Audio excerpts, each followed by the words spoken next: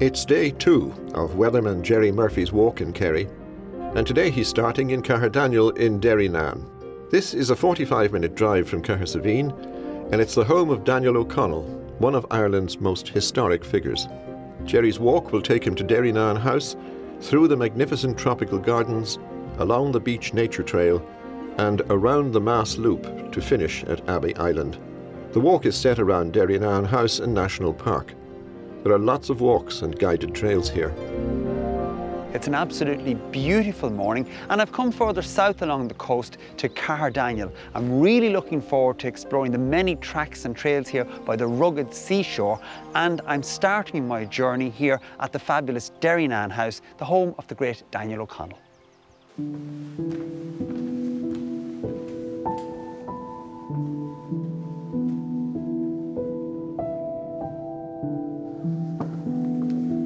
Daniel O'Connell was a heroic figure and a champion of Catholic emancipation in the 1800s. As well as being of historical and architectural interest, the house is set amid some spectacular scenery, and the walks and trails around here are enough to keep walkers busy for hours on end.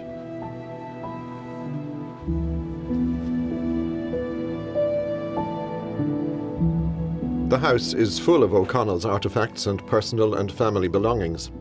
Today, the house receives about 25,000 visitors per year, and it's one of Ireland's most precious national heritage sites.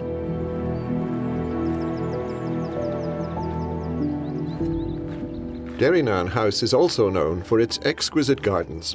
Chris O'Neill of the Office of Public Works will guide Gerry through them. Yeah, so we have over 120 hectares of grounds here. They would have originally been the domain of the original O'Connell house, and we have some incredible plants.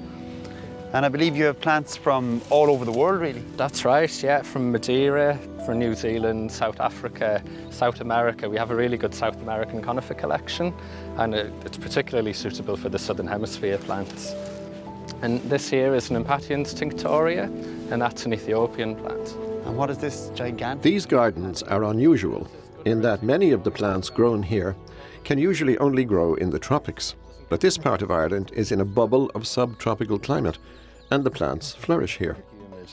Mild winters and the warm, wet summers, it enables a lot of exotic species to thrive here. So in Daniel O'Connell's time, there wouldn't have been ornamental gardens as such, but there were still some remnants, such as these lovely elms on the left. Because of the isolation, they didn't succumb to the elm disease. The trails and walks around the house are very varied in both scenery and in surfaces. There's woodland, and then suddenly there's a beach. Derrynane House is rich in flora and fauna. Vincent Hyland is an expert in this area, and he'll take Gerry on a nature walk of a different kind.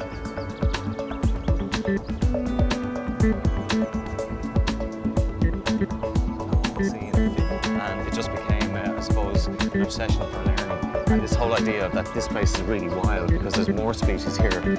So as good as the biodiversity is here, you know, from the woods, the mountains down out to the sand dunes, it's really an extension going out into the sea. And when you go under the water here, it's just amazing. I mean, look at that for a view. It's just spectacular. It's one of the best. Yeah, no, that's unbelievable. When you just see that, look at the extent of the beach, yeah, the sea, how placid the sea is today as well. Well, we're fortunate with the weather over the last week. It's just been incredible, and my God, you know, where would you get it? Wow, this is amazing.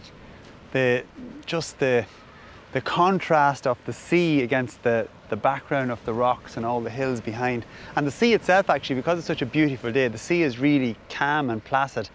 And then you have a very extensive, really, stretch of beach there, yeah, just beside us as well. Yeah, what I love about it is that instantaneous moment. Yes. When you come over the brow of the hill. When you come over the brow of the hill. And then you can see like endlessly to the horizon, yes, out to the cow rock out there at the end of the Dursey. Exactly. It's just beautiful. So peaceful. It gives you a real sense of just peace, really, because it's got that real peaceful setting, and set against the ruggedness of the landscape. It's amazing. Yeah, it's stunning. So I'm going to bring you down to one of the stops here, which is by the seashore. And there's a couple of rock pools in here, and it's always a good place to get to have a look at some of the very shallow marine species, the marine wildlife that we get in Derrynane Bay. everything is gentle, you know, in these ponds here. Particularly, you know, if you get down here into the area where the sea anemones are, and once the tide is in, once the water is covering them, they'll come out and they'll feed with their tentacles, and they can literally, if you like, send out little harpoons and strings and capture the prey and bring them in. And once they stun the prey with the stinging, the prey is just motionless and is brought back into the central mouth, which is here. Yeah, so that hole there is where the that's exactly it. So the tentacle go in and feed there. So when the tide goes out, then that they actually retract and close in, and like these, they'll actually preserve the moisture. You've got a strawberry anemone here. Yes, you can see the distinctive difference in the pattern between the two. That's right. That's what I'm trying to show people, I suppose, is that you don't really need the big stuff. You know, you don't need to see big, huge whales or elephants or anything. Come down to the shore, and you can see this small stuff, and it's equally as fascinating. So, Gerry, do you hear this? It's been calm all along, and that's just the turning of the tide. Turning of the tide, yeah. That's, you can hear that really clear, 5-10 minutes. And they're just gentle turns in weather like this. Yes, I can hear it now. Yeah. You can... And it comes right, look, it's actually creeping its way up. It only comes up maybe about, 4 or 5 centimetres a time. So this is first pond. And this year, this was extremely active.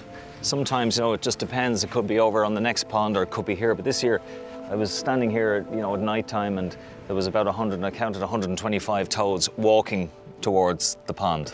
It was the most amazing sight, So what I'll do is I'll just get you to get down like this and then just scan the area and just see, okay? Oh, hang on, here's one, look.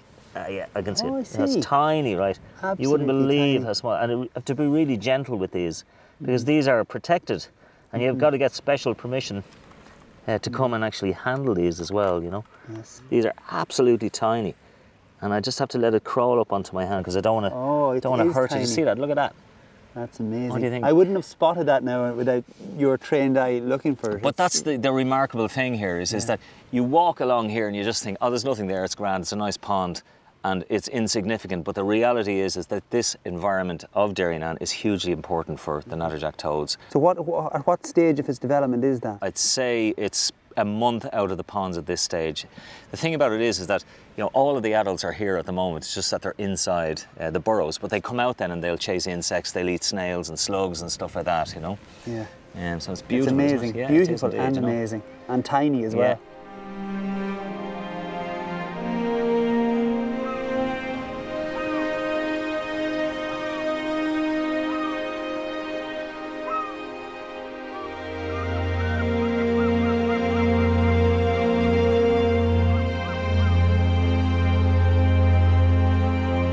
One of the walks in this area is situated behind Derrynane House.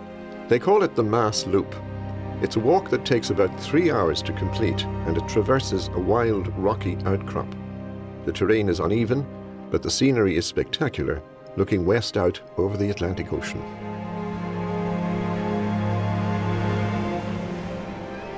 The Mass Loop follows an ancient route over the hill behind Derrynane House, leading to an old graveyard and ruins of a church at Abbey Island, where Gerry will finish his walk. And when you come down off the Mass Loop, down onto the beach, a golden sandy beach with light rippling waves, you could be in the Bahamas, but then you pinch yourself and realise you're in South Kerry, and that's even better. Over this whole 2 days, I've just had this sense of remembering and recalling how much I actually love this area.